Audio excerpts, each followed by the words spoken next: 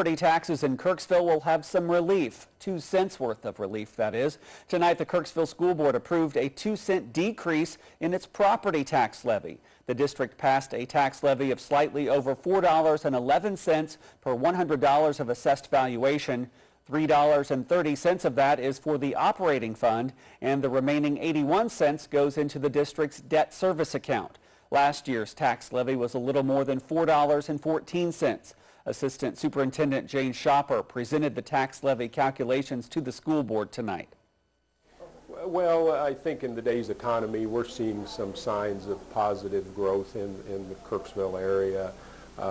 It isn't certainly significant, but it's at least headed in a positive direction slightly, and I think that has to be good news.